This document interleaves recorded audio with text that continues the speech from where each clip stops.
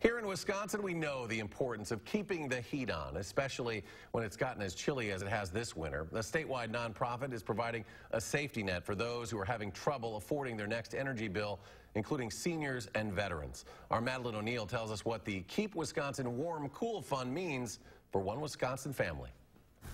It was a blessing. It was a godsend. Anywhere Kelly Williams and Miko Funches are together feels like home. Penguins and what's the other one? Ducks. They mate for life, so that's our deal. But even their level of happiness isn't enough to power a house. We actually did get disconnected. It was absolutely horrible. Worst week we've probably ever had. It was. It was. Last year, Miko, a Marine veteran, was having a hard time finding work after an accident. I was also physically not able to work. The looming bills and cold posed a threat to their happy home. You don't want to be without heat. We have pets. You know, I was concerned for their safety as well as our own. Kelly looked for outside help. I was a little apprehensive. A lot of times when you think about military guys, you don't always think that they need assistance or need help. So for me, I sat back and just watched the miracle and the magic happen. Kelly got a hold of Energy Services, which offers the Keep Wisconsin Warm Cool Initiative and Heat for Heroes program.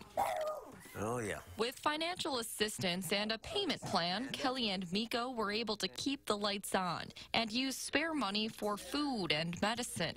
Where do you think you guys would be without this program? Wow. I don't even want to think about it, to be honest with you. That's the toughest part. We could be homeless. Aspect, absolutely. Instead, a helping hand from others is powering them forward. You know, everybody needs help. Absolutely. All the time. Absolutely. You know, all kinds of people, all different walks of life. So go ahead and reach out and ask for that help. In Madison. Lights are on, heat's on. Yes. Things are good. Madeline O'Neill, News 3 Now. We want to remind you about our Day of Warmth telethon happening tomorrow. News 3 Now partnering with Energy Services, Inc. from 4 to 6:30 tomorrow evening. We'll be taking your calls and your donations in a phone bank. You can also donate all day online. We hope you can join us tomorrow to share the warmth in our community. More to come.